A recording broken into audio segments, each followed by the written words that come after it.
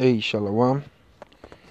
First and foremost, I'd like to give all praises, honor, and glory to Yahweh Ba'ashem Yahushai, Ba'ashem HaKakodash, double honors to the apostles and elders of Great Millstone that rule well. Peace and blessings to the elect. And this here is Amma 1 from the Great Millstone camp in Trinidad, coming back to do another lesson through the Holy Spirit and power of Yahweh Ba'ashem Yahushai. And this book of Proverbs chapter 26 and verse 27 says, whoso diggeth a pit shall fall therein, and he that rolleth a stone, it will return upon him. And if I may, just look up some translation comparisons for this precept.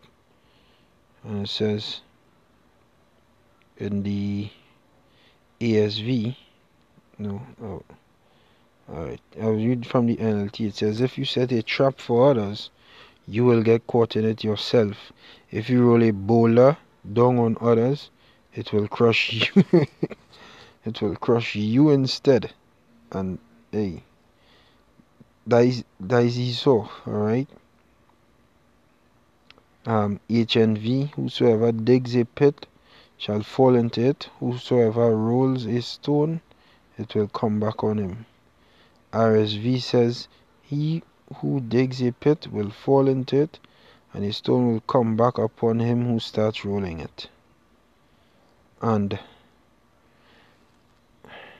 this is for the Edomite, right? You're digging a pit for us,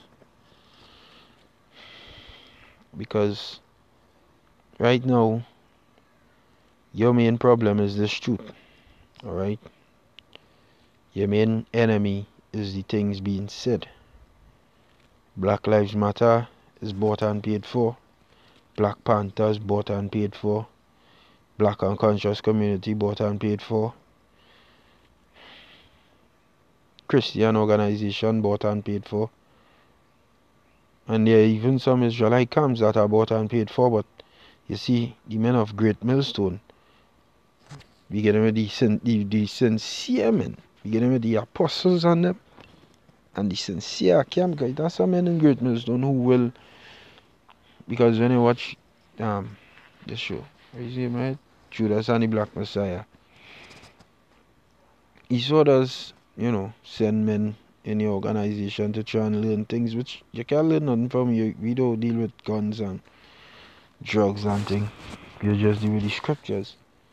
He even sent a man down here in Trinidad to come and try and infiltrate us, but he couldn't find anything on us because all we just do is read the Bible. But the sincere men in this thing, we in this for real. Alright? And hopefully I sincere, but they would be in this for real. The sincere men. And this truth is what is hurting this man to the core. Alright? His problem is not against Grandmaster Flash or whoever Grandmaster J or who did come up the other day talking shit. His problem is not against them. His problem is against words.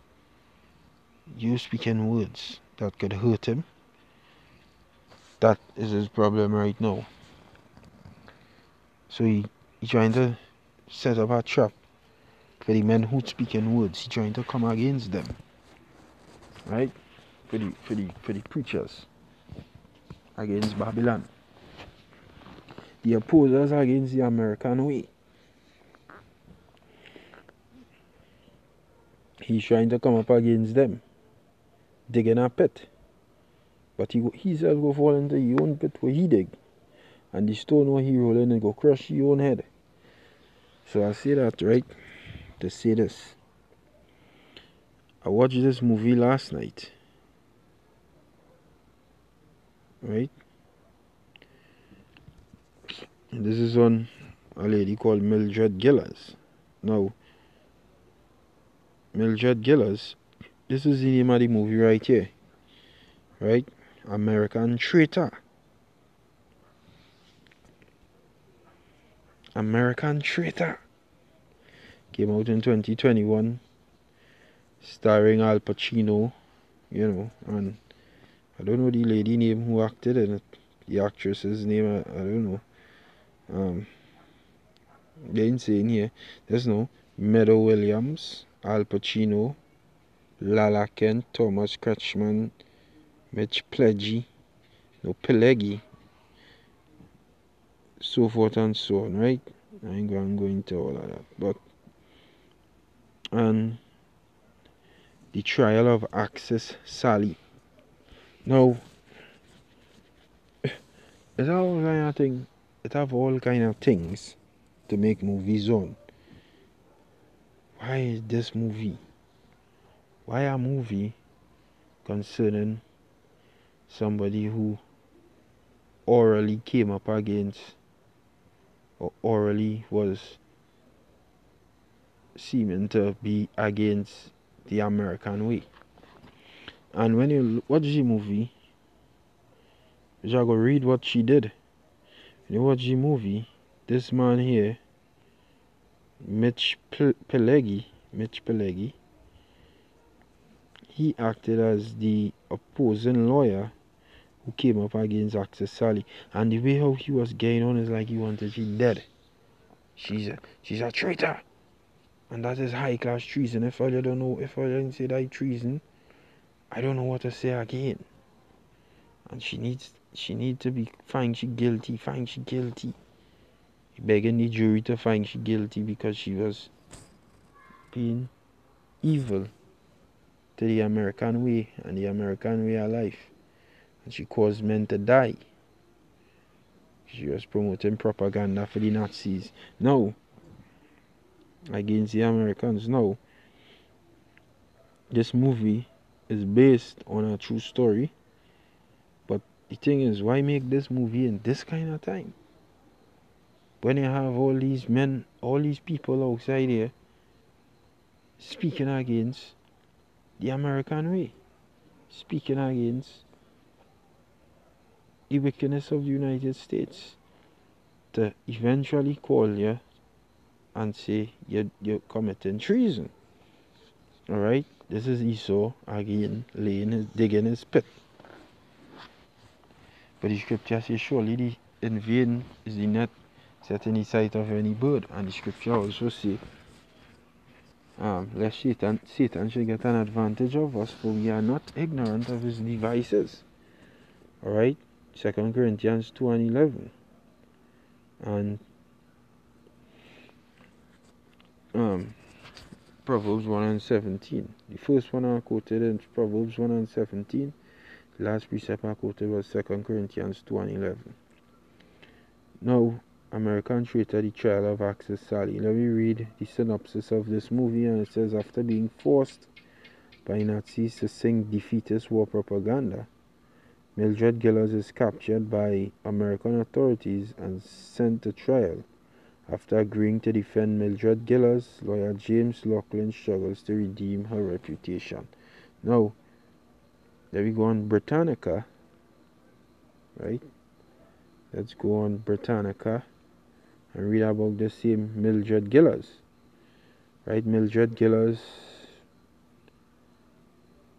American traitor. She was a traitor to the United States, and guess why?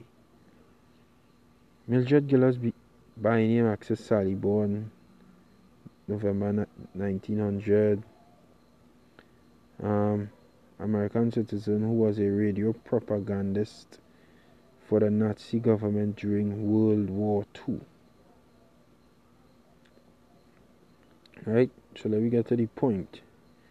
Right, it says during World War II, her voice became known to many thousands of US servicemen who heard her on shortwave radio playing nostalgic American songs and speculating about the fidelity of the wives and sweethearts whom the soldiers, sailors, and airmen had left behind in the United States.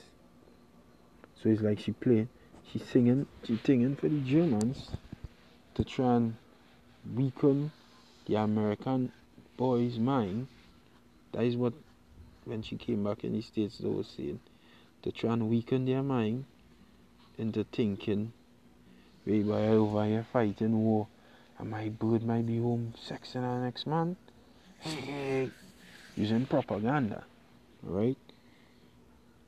Just before the Allied invasion of Normandy in 1944, Axis Sally, an American Appalachian, she introduced herself in her sultry voice simply as Sally, broadcast a demoralizing and exaggerated account